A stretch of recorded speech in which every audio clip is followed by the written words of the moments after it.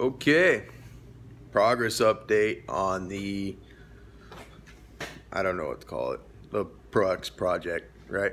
So here we go. This is what I've gotten done over the last day or two or a few days, however long it's been.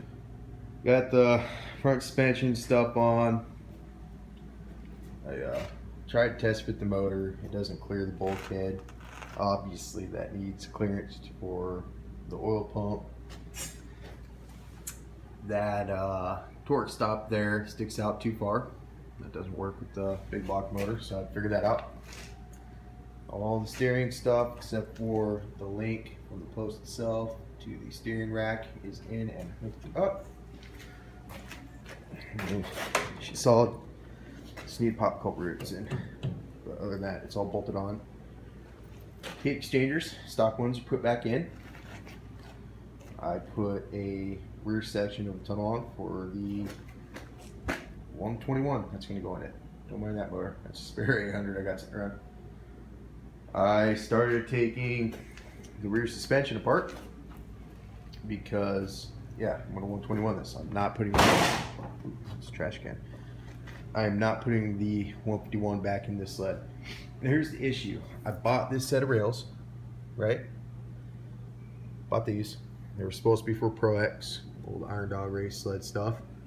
These are clearly different. I have a Pro X rail here. A couple of holes are kind of egged out, which is why I don't want to run these. So I had a good comparison.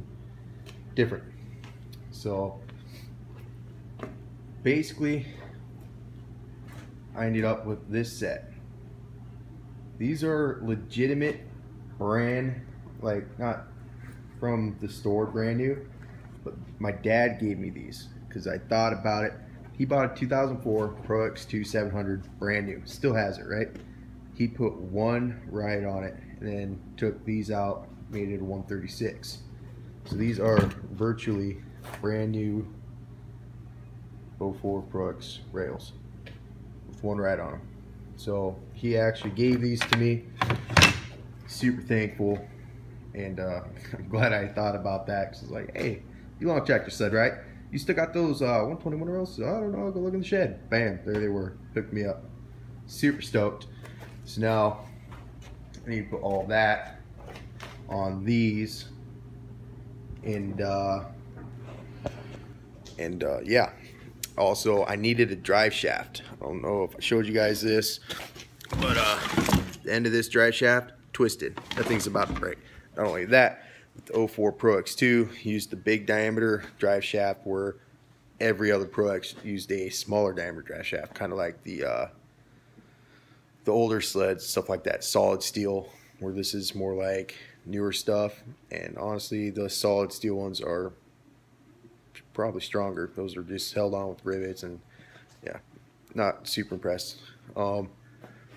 So yeah, I ended up buying actually one of my old sleds, 04 RMK 800, and motor blew up a couple years ago. I sold it way before that, but ended up buying that back for 200 bucks. I'm gonna use dry shaft out of it for this Pro X. I'm gonna part the rest of the RMK out, and yeah, so that's kind of where I'm at. I'm here, let's go back to the sled. I'm just slowly picking away, making progress. I'm trying to get suspension, everything done, get this thing set back up on its own. I am gonna have those trailing arms powder coated. It's just, I'm mocking everything up, getting everything together. And then when it comes time to make things pretty, like the trailing arm, that will come later. But for now, my main focus is getting the whole sled together and operational.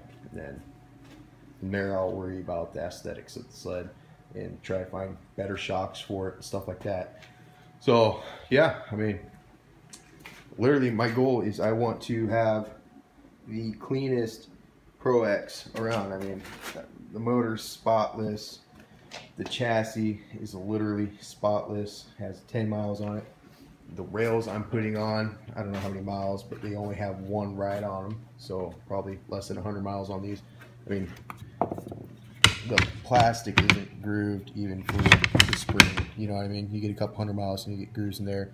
The Hyfax is literally brand new, and that's, you know, the same Hyfax that would come on your sled brand new in 2004. So that's super cool, super glad. This thing went from being really frustrating, having a hard time finding parts, having the wrong parts that I spent money for, to everything's just kind of coming together, and I'm glad it's coming together. I don't know exactly why I'm building this sled. I don't really have a purpose for it, but I think it's a really fun project, and I've kind of, ever since I was, a teenager, wanted a 440 race sled with the 700 in it, and now these deals just keep falling in my lap. Like, I bought this chassis for $100. It might have been a year ago or whatever, but I've just slowly been gathering parts, and parts that comes across it's cheap and it's got everything I need, and it's just finally come together. So I stayed up a little longer, and I did put the brisket together. So still got to put axle and blocks back here, and the track tension bolts and all that, but for the most part it's done. I'm calling it a night. God, I need better shocks. These are garbage. But that's it. I'm over it. Till next time.